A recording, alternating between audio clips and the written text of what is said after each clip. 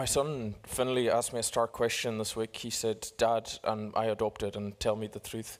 And I'm sure he's asked me that before, and I can only imagine it's come from watching television shows or some kind of media he's consumed, where quite often that's used as an insult of, "Oh, well, you're adopted, so you're not a legitimate son or child." And my answer was, "Well, no, of course you're not." And he kind of could trace back earlier memories and see that I was telling the truth, that he remembers me from very early on. It still doesn't prove it, because you can't remember, the very first few years. But what I also said to him was, because I'd been studying this week, and I thought that was such an interesting question for him to ask me when I'd been studying this week, because being mindful of some of the points I was trying to make today, I thought I would use it as a teaching moment. And I said, well, do you know, even if you were adopted, wouldn't actually make a difference. I don't think I would love you any less, or you would be any less my child, because we maybe have lost something of the power of what adoption meant in the ancient world. It was much more common in the Greco-Roman period, which is why for Paul and his hearers and his readers, it's a much more vivid illustration of what God has done for his people. And as he's fighting to confirm and secure their identity and who they are as the true people of God, then this whole idea of adoption is actually very helpful to him. I've called today sons and slaves because in the world Paul's writing into, those were the sort of two categories, and there was a huge chasm, a world of difference between them, whether you were, if you like, a family member, and that could be through birth or adoption, or a slave. And one meant you would inherit all the goodness and promises of your family, and one meant that you wouldn't. And the world that he's in, I thought actually it's probably most helpful if we reread a few verses from what Elizabeth shared with us, because the background is that he's battling with ideas that are common in the ancient world about the elemental forces. And I thought it would probably be useful to explain in terms of the background a little bit of exactly what that meant in Paul's world. In the beginning of chapter 4, as we read, we were held in custody under the law, locked up until the faith that was to come would be revealed. And then, later in chapter 4, so also when we were underage, we were in slavery under the elemental spiritual forces of the world. But when the time set had fully come, God sent his Son, born of a woman and born under the law, to redeem those under the law, that we might receive adoption to sonship. Now, can you see that Paul there is linking this idea of being in some sort of guardianship under the law, but also kind of being enslaved to elemental forces? So I don't think any of what Paul is saying makes sense unless you try and get a handle on what he means by elemental forces, because it's a strange phrase. It's not one that I use much in conversation, and I doubt you do either. So he's in a world where the best minds of the day, the university professors, have said that reality consists of a few elements. And some of you will probably know this because Earth, Wind and Fire, the popular band, that was basically what people thought everything was made up of. I'm pretty sure that's where they got their name from. Earth, air, fire and water were the elements that were thought to make up all reality. So today, a bit like you and I would say, reality is made up of, probably atoms at the very basic level. That's what they thought things were made of then. So fine, Paul's using the world that is common to them, and he's saying that's the forces of this world, but also it was thought in terms of medicine at the time that that's what made up people's bodies, a kind of combination of those things. And so if you wanted to make people well, it was some sort of interplay between those elements that was going off the normal harmony and balance, which meant it needed some sort of cure to be brought in. And so what he's doing is linking all of that to their understanding of their Old Testament. Well, how is that? Because one of the curses on the Old Testament in Deuteronomy, as we've been thinking about, was that if you don't follow God's ways and you wander off the path, then you're going to be left to just the idols of this world. Now, what are idols made of? What's the polemic that you hear again and again in the Old Testament about the futility of idols? It's that they're made of wood and stone, and they're dumb, and they are just earthly and made of earthly materials, and they have no spirit or breath or nothing animate in them that's able to make them do anything. So Paul's saying, you were left, if you're just going to follow the law that was given in the Old Testament, and you're not going to actually walk in the freedom and the promise of what Jesus has come to do, you're no different to the pagans around you who just believe in the elements of this world and that's all that there is. And you're also kind of left without the blessing that was promised in the Old Testament. You're left with just you're left to the idols that it says the people would end up worshipping as a curse, because that's all you have, because the law isn't actually able to completely set you free. It's able to keep things at bay, a bit like if you're sick, then you can, if you've got a raging fever and a virus, you can take some paracetamol and it'll take your temperature down and it'll keep things regulated. But if you're really sick with a virus, it either needs to run its course, or hopefully you could get some good antivirals. He's saying it's not able to take you all the way. There's a kind of inherent weakness to if all you have is the cycle of things in this world. And that's what he's taking their understanding of that as the background, and introducing into that, he's saying, this is how the God of Abraham, this is how his son, Jesus Christ, this is how the Spirit that he came to give you, how they work in order to release you from that sort of cycle. I want to think about that this morning because mostly just in the first few verses of chapter 4, Paul beautifully demonstrates how the Trinitarian God, the three persons in the Godhead, all work together to give people this release and this sense of life and vitality that isn't possible in any other way. So I want to think about, particularly in terms of adoption, how Christ paves the way for us to be adopted as sons and daughters, and then how God the Father receives us as sons and daughters, and finally how the Spirit confirms us as sons and daughters. How does Christ Jesus pave the way and essentially make us sons and daughters of God? God sent his Son, born of a woman, verse 4, born under the law, to redeem those under the law, that we might receive adoption to sonship. A bit like I explained in the introduction, there are a couple of problems that stop people experiencing the full life of God. One of them is the alienation that they experience from God. Now that's an old problem because that goes back all the way to the garden. Because the real curse of what happens with the fall is that people experience this break from knowing that they're close and connected to God, which is what they were made for. And that's not being able to, Paul's bringing it and putting it in their face and saying, that's not any better today. The society you're in, the society Israel has always existed in, they've really struggled with this maintaining proximity and connection to God. That's the first problem. And secondly, the other problem is that they're stuck in this cycle of pollution, if you like, or corruption.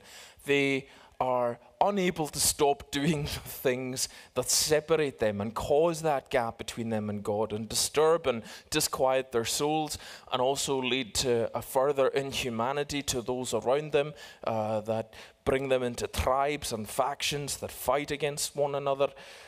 There's all of those problems, and the way that Jesus addresses them is by going into and through those exact problems and conditions. Let me explain that to you, and hopefully from the text. I hope this isn't just my own idea. God sent a Son, born of a woman and born under the law, to redeem those under the law.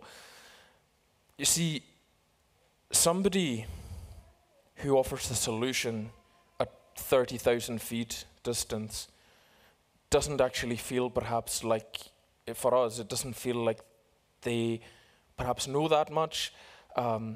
A solution that's given to us by someone who has walked in our shoes is almost inherently more precious, because we know they've experienced it and we know that they've found the way out of it.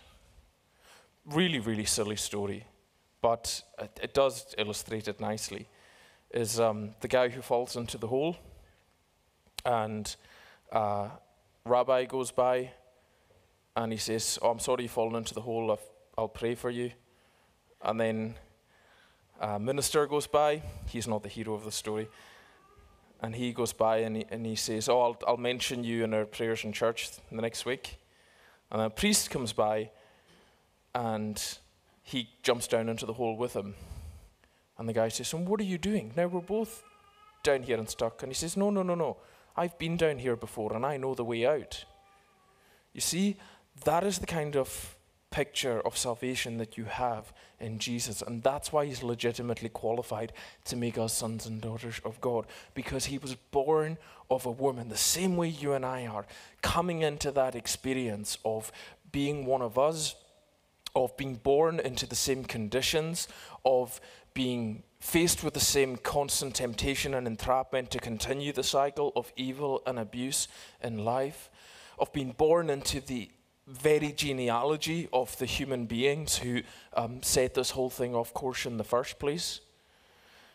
He does all of that, and then when you think about the cycle of darkness and pollution, and we thought about this a couple of weeks ago, so I won't spend much time on it, but he goes right into the very heart of that darkness on the cross at Calvary.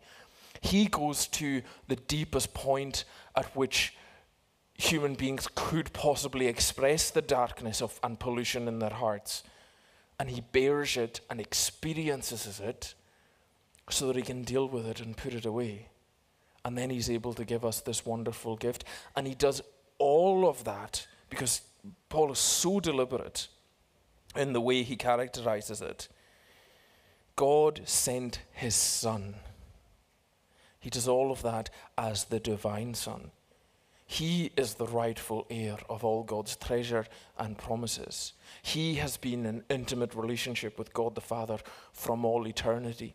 And so what he does is, rather than maintaining that as it is and having no material change to it, he decides to experience the darkness of the curses in the Old Testament in and on himself, that he might give us what he has: sonship, daughtership, connection to the Father himself. And so Jesus is uniquely and beautifully qualified to give us that, but it's all because of his action and agency that we're able to come into this connection where we're crying with truth and sincerity to God as our Father. Jesus paves the way and indeed makes us sons and daughters because of his work. And then secondly, the Father, if you like, takes us and receives us on that basis because of what Jesus does. It's the Father's initiative. God sent his Son. But then also he tells this extended story about Hagar and Sarah and Ishmael and Isaac in the Old Testament. And that's the best way to understand that is an extended illustration of what he's trying to get across to them about how absolutely centrally they are the children of promise that were always promised to Abraham. You, in verse 28, brothers and sisters like Isaac, are children of the promise. He contrasts Ishmael was born sort of by Abraham's own machinations, the best human way, or using the elemental forces of this world, the way he thought he could get a son. And God said, no, you're going to have a son purely by a miracle and by the promise of my Spirit. I've got my own way of doing things and a better way of doing things. And that's the contrast. And he's trying to get to them the same way God planned and also accepted Isaac as that legitimate heir. So God accepts you. It doesn't matter whether you were born a Jew or not. It doesn't matter whether you keep the temple feasts and festivals or the special high and holy days.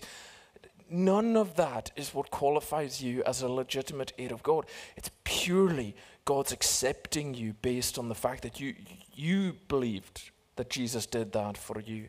You found your identity in this amazing work that he did to adopt people and bring them into that experience. And do you know what I think the proof and the test of that is? Paul elsewhere in the New Testament says, see, if you want to have a tally or a chart of credentials, I'm always going to win. Paul says that he was a Pharisee, which were the most extreme interpreters of the law at the time. He was so zealous, he persecuted Christians and got them thrown in jail.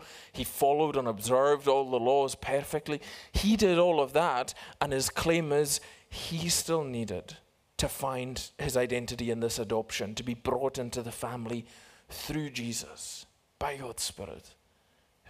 And if he needed that, then my goodness, everyone else, if that's legitimate for him, he's saying that is legitimate for you too. Don't try and crawl in some other way, accept the miraculous nature by which God is doing it, but still the reality of what he's doing. Because he's asking them to cry out, Abba, Father, you are no longer a slave, but God's child. And since you are his child, God has also made you an heir. What he's trying to do with their imagination is say, the question that's been asked since Genesis 15, let's go to Genesis 15, is now being answered. Because this is the power of the language that he uses for them being an heir. This is Abraham wondering if God is indeed going to do this miracle. Abraham said, you've given me no children, so a servant in my house will have to be my heir. And the Lord said, this will not be your heir, but a son who's your own flesh and blood. And he took him outside and said, look at the sky and count the stars, if you can count them. And said to him, so shall your offspring be. And Abraham believed the Lord, and he credited it to him as righteousness. The power of what Paul's getting across to them now is saying, see that night that Abraham looked up to the stars and he was promised many, many, many children? He said that Abraham believed that on the basis of faith. And you now are getting to take part in being the answer to that question. How? Not by your genetics, not by your law observance, not by your credentials, but by faith. It's staggeringly simple, and yet it is so profound. And so often in Christianity we can trip over the staggeringly simple because we're looking for a more profound way, or a way that somehow engenders more of our own effort so that we can feel perhaps that we had a part in it. And he's saying it was by faith that he did that. And it is by faith that you are those children that he saw from far off. You are looped and folded into the promises of God. You have that inheritance. God considers you a full child adopted into his family. And so, as I tried to get across to Finlay, when there's this power behind the idea of adoption and someone taking someone into their family who perhaps had no legitimate claim to it, but now they do, and now nobody is able to contest their legitimacy of their claim. It's actually a beautiful thing. I saw there's a great program on the BBC just now about Northern Ireland in the Troubles, and it's late 70s, and things are really starting to kick off, and bombings going off all the time in Belfast. And there was this one rather eccentric gentleman who didn't know what he could do in order to try and bring people together because he was fed up of the bloodshed and the war. And he was really into music, and of course late 70s, so the punk scene is really taking off. And what he decides to do is open the Good Vibrations record shop. And that place was a haven and a community. And in his own words, it was an oasis of calm in a sea of madness. Because it doesn't matter in there if you were Catholic or Protestant or neither. You came there to enjoy browsing records, to meet other people who loved music. He was hilarious, and he was almost like a father figure to a lot of the young punks and people who were buying records and stuff. You and I live in a really turbulent world that still has this cycle of pollution and hatred. But the church should be a beautiful place where what qualifies us all to come in is go, actually, I'm adopted by God the Father. And he has loved me through Jesus Christ. And I believed that Jesus has done that for me and brought me in. And that's my qualification to being here. But that humbles me, because that means that I'm actually looking for other people to come in here and find this oasis that I found of God's love. And it doesn't matter where they've come from, because I want this place to be an oasis. I want other people to find that, because there's nothing better than knowing that God, the creator of all, is your Father. And so Jesus, as the Messiah, paves the way for that. And then God accepts all of us as his children. And finally, the Spirit confirms that for us. You notice how through all of this, Paul weaves the centrality of the Spirit of God working. God sent the Spirit of his Son. It's just another way of saying the Holy Spirit into our hearts. The Spirit who calls out, Abba, Father, so that you're not a slave, but a son. Now, all this might sound a bit, I think up to that point you can follow it practically, and it's quite logical how God, through the work of Jesus on the cross and the adoption, and perhaps this is the most mystical part, and perhaps for me the hardest part to explain, but it's nonetheless real, and I think it's nonetheless a wonderful part of the promise of what God's given us. You see, God doesn't just ask us to believe and hope in what Jesus has done for us and then kind of accept logically and cognitively that we're adopted as sons and daughters. He gives us something to confirm and guarantee that. The point of the, if you like, the New Testament church is that they're in a new era where God sends his own Spirit to powerfully work in and through his people. And you know, for his original readers reading this, they would have known God's Spirit as the ways that it showed up in the Old Testament. You know, perhaps most strikingly as the pillar of cloud and fire that led the people of Israel through the wilderness, and was God's measure of God's good guidance. And it won't be lost on them that the power of what is being claimed now is that Spirit, that exact same Spirit, has now been sent to come and make its home and live inside of you. And when you're a bit lost and you're wondering about all of this and how it could possibly be true, that Spirit will remind you that you belong to God and confirm that. We'll think about this in later weeks, but that Spirit will then do things in your life. It'll produce a newness in your life. It'll make you want to do new things, like show love and mercy and goodness to people who maybe otherwise wouldn't have experienced that. Because it is the very Spirit of God working inside you. Just as the temple in the Old Testament was meant to be a receptacle and a holder for the Spirit and the activity of God. If you like, the scandalous nature of what Paul is saying is now you are that receptacle. You are the holder of God's very Spirit, and you get to carry that into the world, and that Spirit will keep reminding you that you are a full son and daughter of God, and then also all the beautiful responsibilities that come with that to show people God's Spirit and what God is like wherever you go and in whichever way. Why is this good news? I think because of the reality of it. Who doesn't, as we thought about, I think, in the first message in this book, who doesn't need that sense of knowing that they belong somewhere to something, whether it's to a greater cause or to a greater family or to a greater community? We all need that, and the promise of God working and giving his Spirit to people is saying he will confirm that you belong to God now and forever. That regardless of the experience that you've had in this world, perhaps regardless of the experience you've had in family, because we all grow up in such varied families. This is wonderful news for people who grew up in not great families. There's this promise that you can belong to the family of God, and God the Father is nothing like.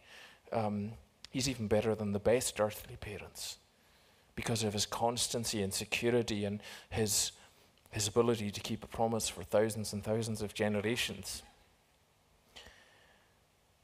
The Spirit does amazing things in the lives of God's people by working through them. But it also goes out and continues to call new people into this relationship that's made possible by the work of Jesus, and then give them the full and unmitigated privileges of being a son and daughter of God, and confirm that so that they need never wonder to whom they belong. May God bless His word to us. Amen.